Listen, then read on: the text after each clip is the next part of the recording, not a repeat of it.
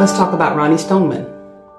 Veronica Loretta Ronnie Stoneman was born May 5, 1938 in Washington, D.C. She was a comedian and cast member on the country music show Hee Haw, holding her own with well-known banjo pickers such as Roy Clark, Buck Trent, Grandpa Jones, and String Bean. She was the first woman recorded playing bluegrass banjo, and her talents have earned her the name the First Lady of Banjo.